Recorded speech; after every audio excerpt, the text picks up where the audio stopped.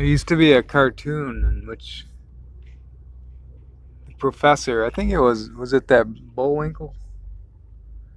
Anyways, there's a one of the characters in the cartoon would always say, "Reminds me of the time when I was in the Congo, blah blah blah,"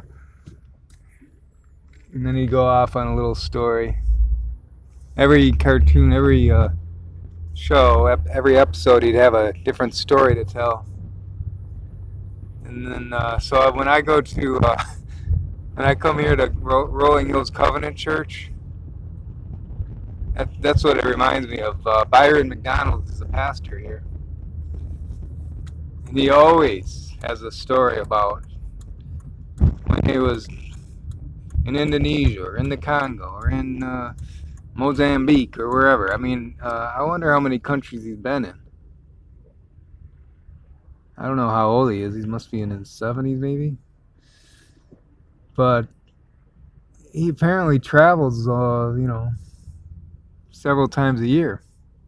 Although it was funny or ironic because he just told today, he told more than one travel story, but today he also told a story about London.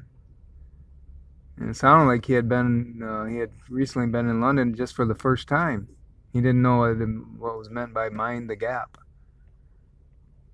And then later, near the end of the ceremony, he told a story about being in the Congo.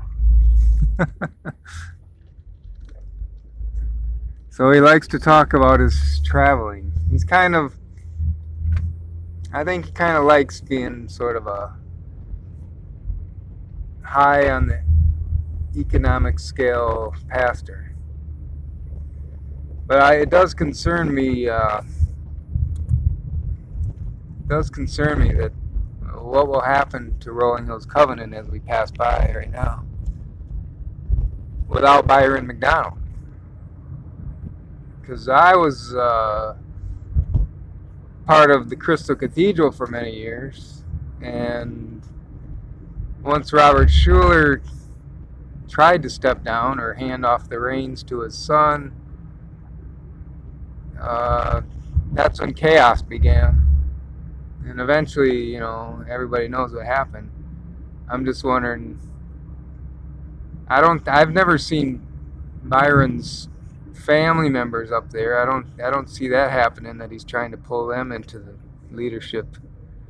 He mentions them once in a while. Apparently he has children and grandchildren here at the high school. He has children here in the area and grandchildren at the high school. Occasionally I don't go here that on a regular basis. I mean, a periodic basis, I should say. But occasionally there'll be an associate pastor there. I don't know who it is now. But I mean, it's so few and far between. I wonder, is there enough for an associate pastor to feel like he or she's making a difference, even if they're getting a good salary? If you're not being part of the regular leadership at different events, that's kind of hard to be content. I see that with the Saddleback Church. They have all these many satellite locations, and then you have the pastors. There's pastors at the satellite locations, but all they basically do is stand up, introduce, say hello, a few words, and then they pass it over to the video screen where Rick Warren or one of the special guests of Rick Warren is preaching on the video. And I wonder, I mean, that even though those satellite pastors are probably getting a nice salary, if you just like the easy life in that regard, then maybe you like it. But as far as meaningful participation or leadership, it's got to be a little dissatisfying or unfulfilling. So now I just wonder what'll happen to Rolling Hills Covenant without Byron, and I'm just asking that people pray about that, because if the whole church revolves around one dynamic or iconic pastor, it's not healthy, even though it's comfortable. And I think especially at this church, the elder members like it that way. And I mean, it doesn't. I'm comfortable just sitting there listening to his sermon and his little stories, but is it healthy? Is it really healthy for all of us, as the young and the old?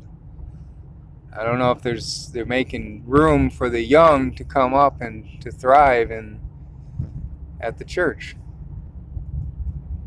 giving them meaningful positions and roles. Even most of the deacons and elders and ushers and all that, they're mostly elderly too, so seems to have an elderly bent.